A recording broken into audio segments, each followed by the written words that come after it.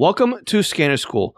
This is session 140, and we're talking about virtual scanners. Now, again, all the session show notes can be found on our website at scannerschool.com/session 140. So, yes, today we're talking about the virtual or secret scanner that lives inside of many GRE, Whistler, and Radio Shack scanners. It's called the vScanner or the virtual scanner. So, today we're talking about how to turn your scanner into tens to hundreds of different scanner radios. Before we start this week's podcast, I'd like to take a moment to thank our Patreon supporters. Patreon is a month-to-month sponsorship platform. We have 3 different support tiers, each with different benefits. But the most valuable tier is our $5 a month tier. This equates to sponsoring the podcast for about $1 per episode. Now, not only do our $5 Patreon supporters receive the podcast early, but they also receive a commercial-free version of the podcast delivered directly to their podcast player. Some may say that the included Squelchy sticker pack that is mailed to your home is the best benefit of the $5 level, but I think it's the community or the club that is growing at this level. You see, we meet once a month on Zoom, and we have a roundtable discussion about scanning, ask questions, offer advice. Some of the members are answering other people's questions, and we just talk with our fellow Scanner School classmates. This is an exclusive group for our $5 Patreon members. Now, again, if all this wasn't enough at that level, you'll also receive discounts to upcoming Scanner School courses and offerings. Now, you can help support Scanner School by going to www.scannerschool.com/Patreon or www.scannerschool.com/support. Now, I'd like to thank all of our Patreon supporters at all levels, and they are Craig Harper, Dan, Ed Walsh, Eddie K., Edward Dufour, Glenn Bryden, Guy Lee, James Felling, Jeff Block, Jenny Taylor, John Goldenberg, Ken Newberry, Kenneth Fowler, Mark Thompson, Mark Beebe, Michael Kroger, Paul Teal, Raymond Hill, Richard Armstrong, Ronnie Bach, Sal Marandola, Scott Vorder, Signals Everywhere, Tim Mazza, Ted Glendy, and Willie Marcan. Now let's start the podcast. Welcome to The Scanner School, a podcast dedicated to the scanner radio hobby. Class is about to begin. Here is your host, Phil Lichtenberger. So welcome to Scanner School. My name is Phil Lichtenberger, and my amateur radio call sign is W2LIE. If this is your first week joining us for class, or if you're a weekly listener, welcome to this week's podcast. So today we are continuing our focus on Whistler, GRE, and Radio Shack scanners. Now, a few weeks ago, we discussed object-oriented scanning and how to configure those radios and work with that programming. So today we build on that topic because what we are talking about today is only available on most, but not all, Whistler, GRE, and Radio Shack models that support object-oriented scanning. Now, if you've missed the podcast that talks about object-oriented scanning, you can catch that at scannerschool.com/session 136. So the list of scanners that support vScanners are the GRE PSR 500, 600, 700, and 800, the Radio Shack Pro 106, 197, 651, 652, and 668, and the Whistler 1040, 1065, 1080, 1088, 1095, and the TRX-1 and the TRX-2. Now, the Pro 18, the Pro 107, the PSR 310, the PSR 410, these are object-oriented scanners that do not have the vScanner built in. So what exactly is a vScanner and how is it useful? Well, a vScanner is basically a virtual scanner that's built into your existing scanner. And depending on your scanner model, you can have from 21 to 200 virtual scanners in your radio. So what exactly is a virtual scanner? A virtual scanner saves an entire list of objects and your scanner config, all your scan lists in a virtual scanner or a set of configurations that's inside your scanner. So what exactly makes this so awesome?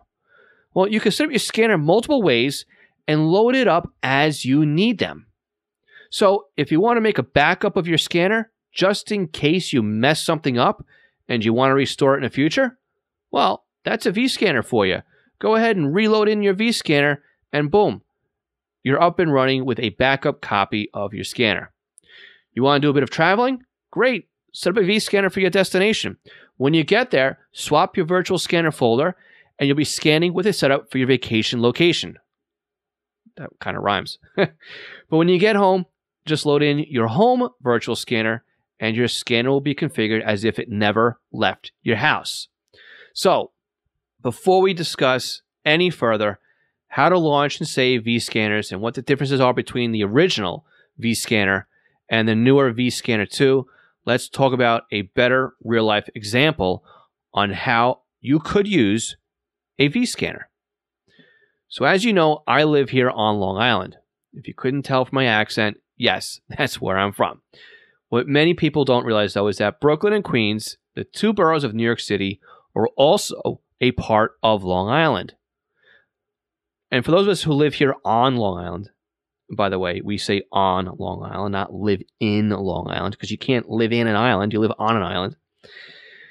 We think of just the two counties that we say Long Island, Nassau and Suffolk County. So let's just say I set up a Long Island bank. And banks 1 through 10 on my Whistler scanner are set up for Nassau County scanning. I then take banks 11 through 20 and I set those up for Suffolk County scanning. And I don't know, I'm very hyper organized when it comes to scanning my memories in my banks, in my scanners. I think some of you guys all know that by now. So let's just say I have my 10 banks set up in all my scanners, such as Bank 1. We'll start with Bank 1 and go Bank 10, hypothetically speaking here. A hot list, the police, the fire, EMS, OEM, hospitals, sheriff's department, county services, utilities, and then the 10th bank will be reserved for miscellaneous. So I know that if I'm in the Nassau County side of the scanner, right, banks 1 through 10, it's going to be laid out that way. Suffolk County side, 11 through 20, would also be set up the exact same way. It saves me from having to memorize 20 different banks. I only have to memorize 10 banks.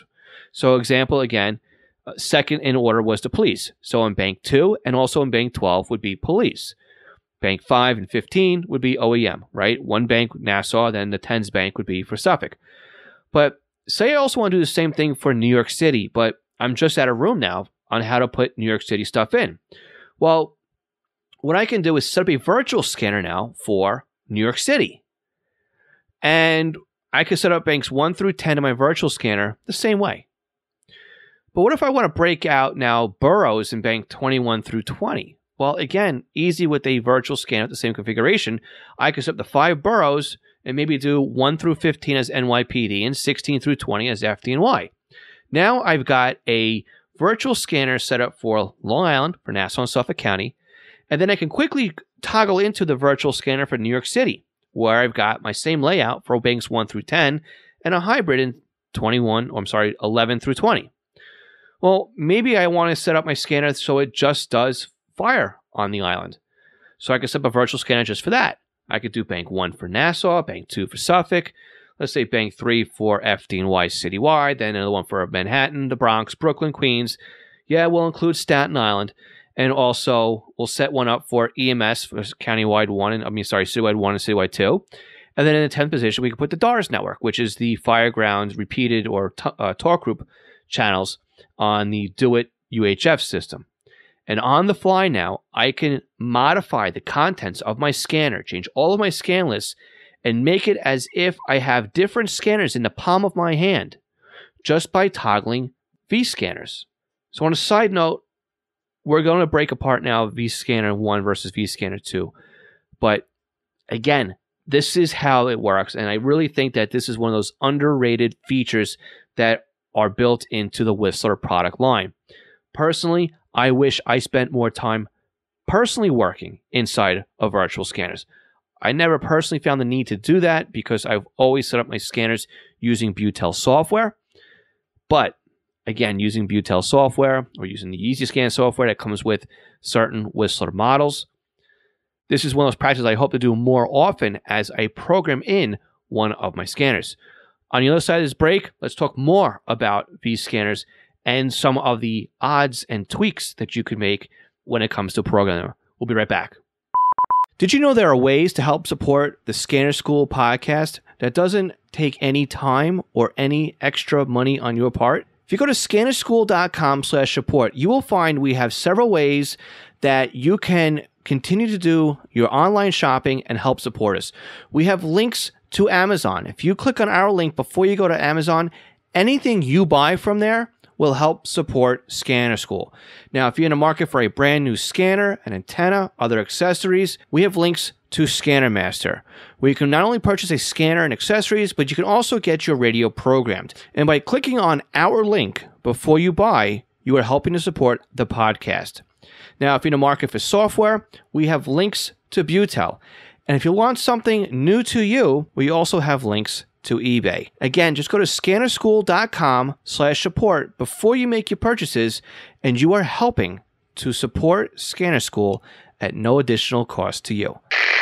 This session of Scanner School is sponsored by East Coast Pagers. Now, East Coast Pagers is one of my online companies, and we are a Unication, Apollo, and Swiss phone dealers serving the North American market. Now, if you're looking for a personal use pager or one for your department, we can get you a quote at the very best prices. So why does a company like East Coast Pagers support Scanner School? I think that every scanner radio user should at least put one pager in their collection of radios. The reason why is very simple. It frees up your scanner to just do scanning, and then you have one radio that's dedicated to your local fire activity. Now, with a pager, you can have voice storage. You can do tone outs. You can keep it silent. You can go back the next day and listen to what you've missed overnight. It's more than you can do with an out-of-the-box scanner. And with today's pagers having multiple frequencies and even having multiple channels in a scan list, like the Unication G1 can do 8 channels in a scan list. It has 64 memory channels, and out of the box, it comes with 11 minutes of stored voice and a desktop charger. The G2s to G5s, they do P25 Phase 1 and Phase 2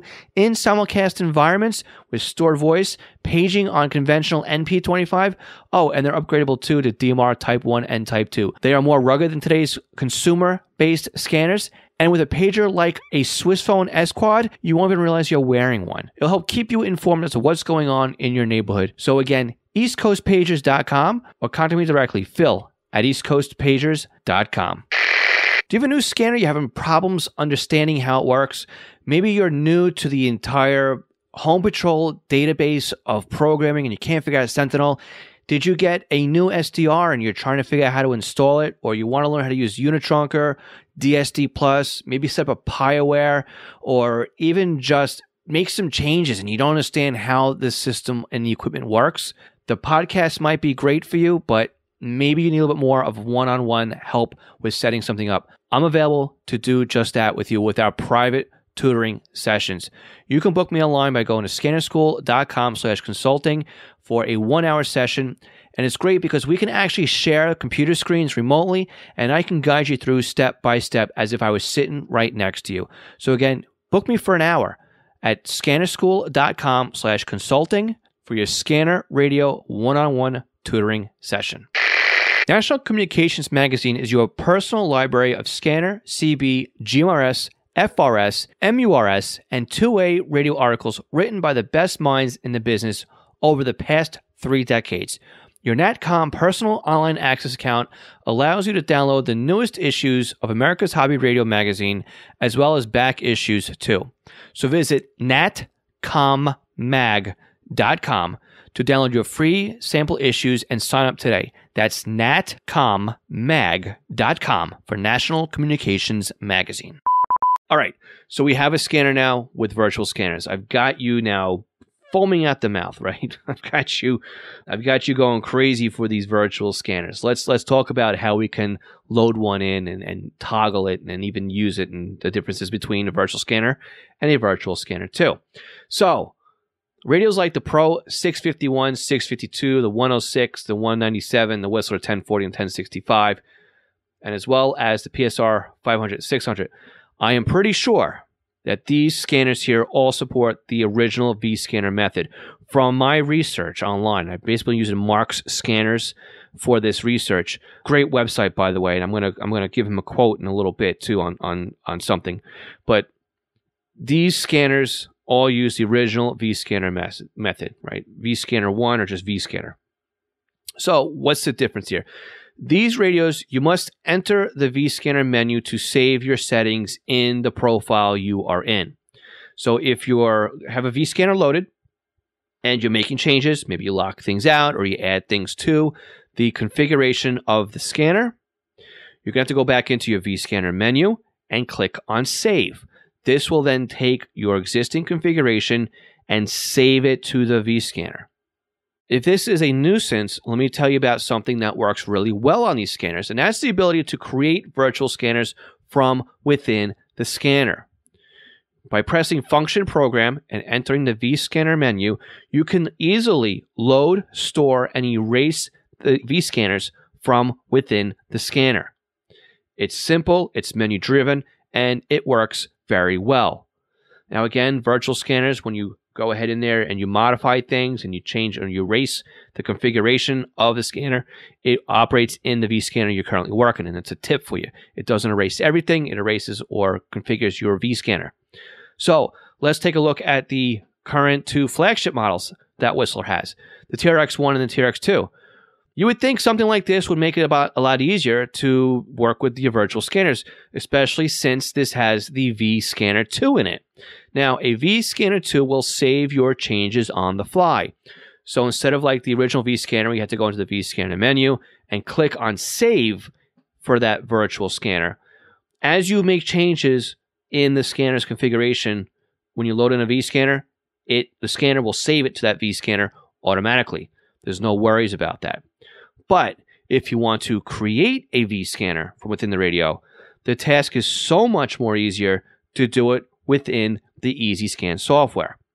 So again, once you've created your virtual scanners in the EasyScan software, you can then load your virtual scanners in your radio by entering the virtual scanner menu. Super easy. Just click on Menu, scroll down to Virtual Scanner, then scroll to the right, and pick your virtual scanner that you'd like to listen to. So if you look at markscanners.com and you kind of go into the TRX-1, TRX-2 easy to understand programming guide, he gives a little bit of a hint on how you can do this from the scanner itself. I mean, to me, it just seems like it would be a lot easier to do this from the EasyScan software, but he's saying there's some sort of way that you can set the location to import objects. And he says, use a backup data to save the first empty vScan folder and then select a new vScan folder to use clear channels. This will leave you with another empty folder to use. So I think he found a way to work around it, but I haven't never tried it. I think the virtual scanners or the EasyScan software is probably the quickest and easiest way to do it, and you probably wouldn't mess anything up. I mean, it seems like why would they take the virtual scanner software or virtual scanner settings in the scanner and then allow you to store right from the scanner, and then in these virtual scanner 2 or vScanner 2s, they take that option away from you. It just makes me want to hit my thumb with a hammer, I think, when I think about it. So going back to the topic here. So again, you could try that. But anyway, so the nice thing too about the vScanners is that you can name them with an alias. So when you go through your vScanner list, now again, some scanners only have 21 memory vScanners, and like the TRX-1 and 2, you can have 200. So again, you can name them. You can put an alias in the vScanner so you know what you'd have. So again, in my examples, I could do like Long Island, I could do New York City, I could do Island-wide fire or something like that, so that I know what list I'm about to bring in. So again, when you save, again, here's another hit. I'm gonna just try to iron this home. When you save the changes to your scanner, do a factory reset or default, it's only going to make those changes to the vScanner that you currently have loaded in the scanner. It will not factory reset the entire scanner. All right. Again, Virtual Scanner 1 require you to store or save the vScanner, and a Virtual Scanner 2s and the newer radios will automatically do that on the fly. So there you have it. Really quick podcast today on what virtual scanners use. And again, this is probably one of the most underused, underestimated, and under-advertised features when it comes to a scanner radio, at least in my point of view. And you know what? After doing some more research on the vScanner, I think I'm going to go forward and use these more often. I mean, like I said, I haven't really used virtual scanners because I didn't feel the need for it, because I have Butel software that's sitting right there, and I can just change it on the fly if I had to, right? That's just the way I'm used to using the Uniden product, making different profiles for different places you go and loading them up, right? But the vScanner allows you to do that and save it to the scanner, so you don't have to keep plugging the scanner into the computer to redo it. And going through this and realizing that and having the light bulb turn on here for me, I am definitely going to take this as an opportunity to play around with some vScanners some more and to start building profiles within that. And I really hope that this podcast has turned you on to that as well, and you will also use Vscanners more often, or at least have a better understanding on how they work. So tell me, how did we do this week? Let me know by going to scannerschool.com/session 140 and leave me your feedback so that I know what parts I might have left out or where I could help out more with. And again, remember to go to scannerschool.com/Zello to join our weekly Scanner Radio Net. And if you're listening right now and you haven't yet subscribed to the podcast, please take your phone out of your pocket and click that subscribe button on your podcast player of choice so you can get next week's podcast delivered straight to your email. If you don't use a podcast player, we have a newsletter sign up on the front page of our website. Put your email address in there, and every week we will send you a notification that the latest podcast is out. If you enjoy this podcast, please remember to like and share with your friends in your favorite Scanner Radio email distribution list, or even in your favorite online forum, websites, and also your social media groups. I'm Phil Lichtenberger, and this is Scanner School. We teach you everything you know about the Scanner Radio hobby. We'll talk to you all again next week when we have another Ask Scanner School session up on deck 73.